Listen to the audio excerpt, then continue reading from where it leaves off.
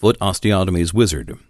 The Foot Osteotomies Wizard enables orthopedic surgeons to take unilateral or bilateral anatomical measurements, compare them to normative standards, and to simulate corrective procedures. Easy-to-use wizards help surgeons produce a wide range of anatomical measurements. Each measurement is automatically compared to the normal parameters published in the literature and to the contralateral limb in the bilateral module, providing instant evaluations of patient anatomy. Measurements and evaluations integrate into patient files for an easy transition to digital radiology.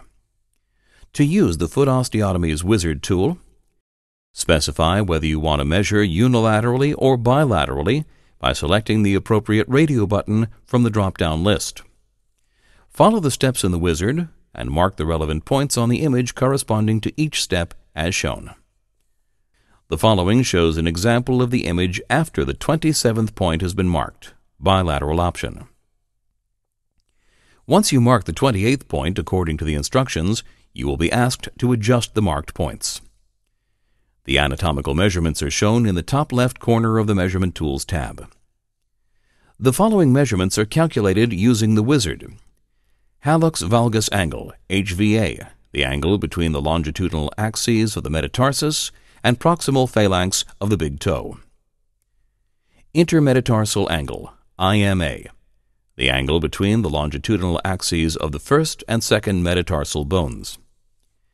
Distal metatarsal articular angle, DMAA, the complement angle to 90 degrees for an angle between the longitudinal axis of the first metatarsus to its distal articular surface.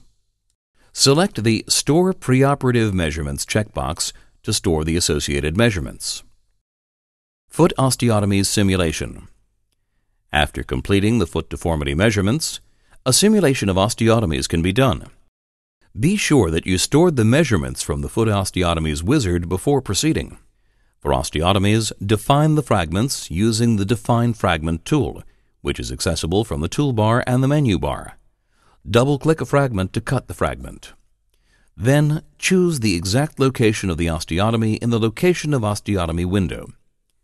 The red circle that appears after completing the osteotomy is the axis of rotation of the fragment and should be placed manually on the medial or lateral cortex of the bone for the opening or closing wedge. Simulation of the osteotomies can now be done by moving the green dot or by clicking on the Control key of the keyboard while moving the distal fragment. Multiple osteotomies can be done from the same procedure. Now you can zoom in and measure the osteotomy's parameters, such as length, angle, and so on.